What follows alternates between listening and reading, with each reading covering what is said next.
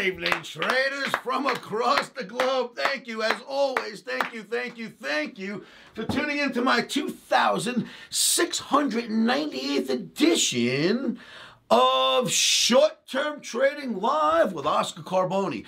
Traders, this video is coming at you on a Monday night. Could it possibly be Monday at this point in the week? No, right? This video is coming at you on a Wednesday night for trading Thursday, Jan 25th, 2024. And on Thursday, we've got a host of things that we expect to happen. Traders, things are happening quickly, so I want to let you know about all of them. Remember that trading, it's so risky. It's the most riskiest thing you can do on this planet unless you have a stop in. Always have stops in, and you know when to put those stops in, right? I don't have to tell you, do I? We'll talk about that later in this video, but you better know when to put your stops in by now. So make sure you never trade without them. It's a risky game. I've been looking at Ethereum and Bitcoin charts, and I was going to show them to you in this video, but you know, they're not really at a level where we need to do anything yet. I'll continue tracking them, and I'll come back to you in the next couple of days when they give us a signal. Speaking of which, there are going to be some signals on the board. I'm going to show you some great stuff tonight in the chart segment. I think you're going to love it.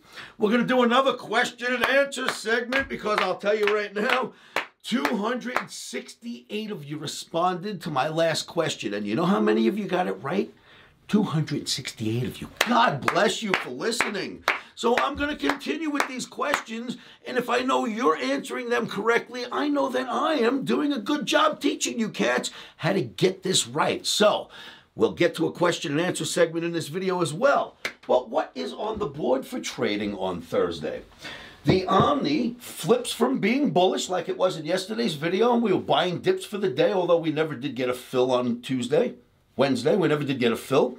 But we were trying to buy dips, nothing ever happened, and now we're looking at something different for Wednesday night into Thursday. The OMNI is offering mixed signals across a large group of U.S. indices, ES, NASDAQ, Russell, you name it. So OMNI's giving buy, sell, sideways. It's giving all kinds of crazy signals. You know what that means? Oscarism trade, baby. The gloves come off. I get to trade my own way. Yes. In fact, we're already short at the highs, and we're up about 6 or 7 points already. Yes, Oscarism trades. We'll see where that goes. So the gloves are off for me. OMNI says it doesn't want to do anything. I get to do whatever the hell I want. Hop in, kids. I've been doing this a long time. So we'll figure out what we're going to do. If you hang out in my trading room, I'll show you where I'm getting in and getting out of these trades. Number 2 on the board, crude oil. Now, I've had a lot of Omniacs, and I've had a lot of traders that are on YouTube write to me recently, just very recently. Oscar, what about crude? What about crude? What about crude? Well, I've done some analysis for all of you, as I promised I would in my comments and my returns back to your comments and my replies back. Crude oil is about to offer us a signal. Right now, we are at the perfect spot for you to ask me this advice. I'm going to show you that in the video. Get ready for a crude signal. You're going to see one. Then Tesla. I'm sorry to say, I am such a big fan of Elon Musk. I love the products he makes. I think he is, you know, it's great to see a modern day inventor in our time instead of having to read about him in the history books. Great man. That will not keep the Tesla stock up. Tesla is hitting all the targets I posted in a webinar about a month ago. Zabid, if you remember, Zabid wrote to me and said, Oscar, what about Tesla? And I gave him 3 targets in a live webinar for hundreds of you about a month ago where Tesla would go next. I've got the very same chart I showed you in that webinar, and I'm going to show you those targets, and I think we are starting to hit those targets as I'm speaking to you. So a lot here in this video, a lot going on with the indices. They certainly want to be sold first, drop, get out, and then see what's going to happen, Oscarism style. Crude oil is absolutely about to give us a signal. We love that. And you know, Tesla's got a fundamental reason why it's going down as well. I have been mentioning this to my trading room, to my Omniacs, to my friends and family for about the last year. And I've been saying, listen, if you're not paying attention, the world has caught on, and so have the car companies. You know what they've caught on to? Hybrids. We cannot just do this EV stuff. We don't have the power grid for it. When it snows, you guys are shut down across the nation. We need to do hybrids. Now, get this. Any company, Ford, GM, you name it, those guys that have been around forever, well, guess what they have? They make ass-kicking gas guzzlers. They make fantastic EVs, and now they're going to put them together. You know who can't do that? Any car company that started all EV and never made a gas car. What the hell are they going to do? The world is going hybrid. Check the commercials. They're coming on TV from every car company. They've all recognized, no way can we just go EV. Now, EV is a smart thing to do. Hybrid's a smarter way to get us there over time. So everything's starting to go hybrid, and guess who doesn't make hybrid cars? So that's a problem for any EV company that started all EV, where you have the other companies that tried to mold over to EV, figured out finally how to do it, never actually crossed the path, and are going to put them together. Those guys are poised to take over in the next 3 to 5 years, or the next 2 to 5 years. So keep an eye on that, and that's a fundamental longer-term reason why Tesla may be having trouble. Chart-wise is the only thing I ever look at, right? The charts told me weeks ago that it was having trouble, and I gave targets to you. We'll look at those in the chart segment. What else is in this video? Well, guess what, kids? My year-end target for 2024, it has been done. I've gone over it several times. I've checked it and double-checked it and called it back twice and got the good list from the bad list, and I am done coming up with this call, and it is right here. You ready? That's all you're going to see. Maybe I'll show it to you one more time. That's all you're getting. All right. That call is not going to give it. I'm not giving that call to anybody. We have nailed these markets from the beginning of the year to the end of the year with the OMNI year-end call. 16 years I've been giving you these calls in the beginning of the year. I'm talking 2008, 9. We got it right. We got it right every year in a row. There are 2 years out of 16 that we didn't get it right. You know what those were? The market went up, down, and settled where it started for the year, so it never went up or down for the year. No one could get those right. Out of 16 years, only twice did we not reach a target, and because it didn't go anywhere. If the market moved at all in the last 16 years, OMNI nailed it. When I put that target on the whiteboard in the beginning of the year, we get there by December. Well, I've come up with 2024s, and it looks pretty damn good. I am not going to give it to the public. It is here. Here. It is here. I'm going to tape it on my board, hermetically seal it, if you will, in front of all of you, and I am not opening it until the end of the year. Or if one of you are running a fund, running some sort of a private office, and you want that call from me, I will give it to you exclusively and help you, guide you on which way to put your fund. If you're looking for a true master caller of year-end calls, you've seen this happen before your eyes for 16 years. If you want me on your team for your fund this year, you give me a call, 702-629-4755, and if you are serious, I will listen and we'll see what we come up with. I know I could do a very good job. You've got to be serious if you want this year's 2024 call.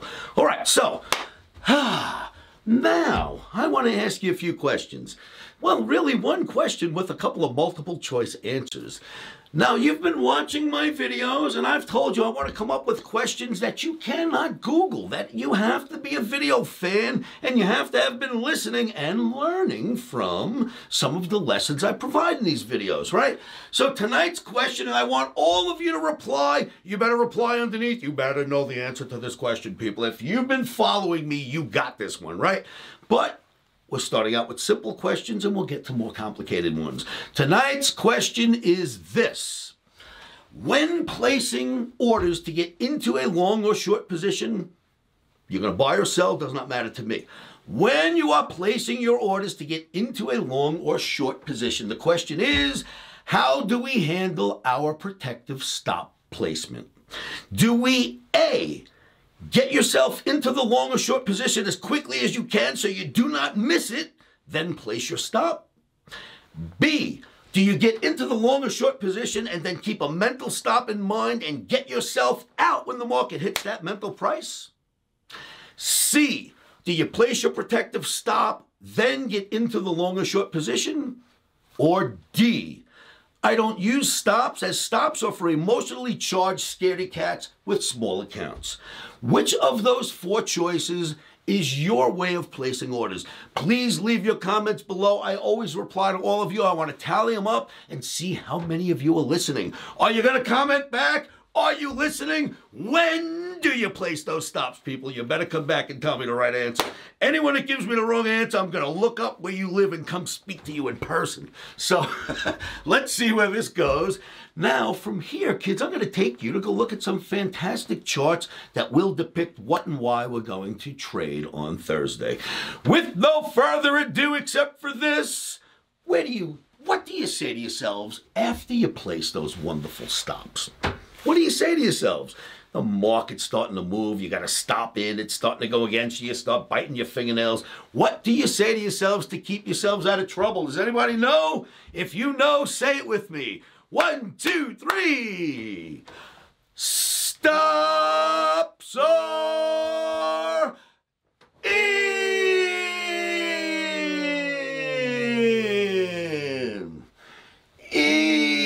Emotions are out. Rock and roll traders, now let's go look at some charts. Okay, traders, E-mini S&P daily bar, same chart you've been seeing in every video lately. If you recall, we hit a top, came down, hit a double top, and I said, now we need to expect a reaction. And we get the reaction, right? Double top reaction. Then we get back into the saddle, and I do a video that basically says, traders, back in the saddle we go, and up we go, and we break out above the double top. Beautiful.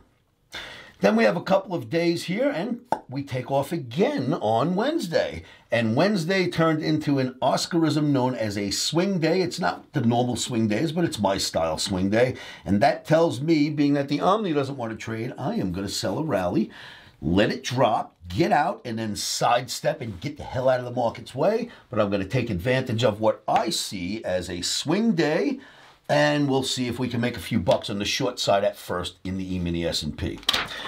Looking at the Dow Jones Transportation Average, this is deemed the leader of U.S. indices, and if the leader is having trouble right here and starting to drop, so will its followers. Massive trend line, stops it again, Here we are sitting there. I've got a neutral Omni, so it's not telling me anything, but, you know, I've got eyes, and my eyes tell me that we're running into trouble up here. So we'll start off at least with an Oscarism sell the rallies trade in E-mini S&P, and if we get filled, we'll get out and sidestep. Then there is crude oil. Here we go, crude. And if you want a signal, take a look at this.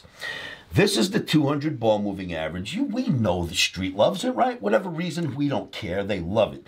Look at all the action. Stop called. Look at when it gets above. Stops called and stays above. Here stops. Then here wiggles around, breaks it, right? Big action there. Stops it here. Stops it again here. Guess where we're at? Right now, as I do this video, we are at the 200. Your signal is coming. What's the signal? Settle above, you could get long. Settle below, more downside comes our way. Now, if you ask me, I think this whole thing's just one big bear flag anyway. But that's a different story. Right now, we're dealing with the 200 ball moving average. Above or below it will offer a signal. Let it tell us what to do. Don't do anything yet. Just sit tight. We'll see this signal materialize within the next couple of days if it doesn't happen by Friday. All right, so what else do we have? Well, same exact chart. Tesla.